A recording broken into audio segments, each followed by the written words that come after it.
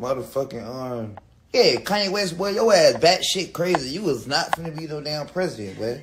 Like, chill with that shit. Don't even talk about Jay-Z and Beyonce about the motherfucking about to back you up in your campaign 2024. If Uncle Trump finna be back in office, I mean, that's the real one. I mean, they need to fuck around and let Trump be president forever. I mean, like, them motherfuckers in Korea and shit, them motherfucking, they don't let niggas do 4 years and shit. Only 4 years, 8 years and shit. We need DT ass to go in here and run his motion, homie, cause this is the thing. When you put a nigga in office, bro, I could assume it'd be a lot of shit they wanna do for the world, for the country, for all that shit. Now you put a motherfucker in office, homie, it's a lot of shit they try to change and turn around.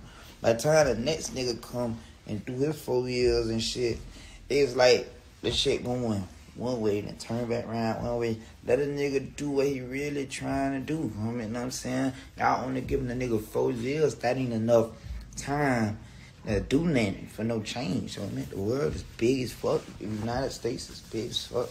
And America be way in other countries doing shit, handling shit. I mean, y'all gotta let DT run his motion. Y'all see that boy big trench, cause I'm out the trenches, man.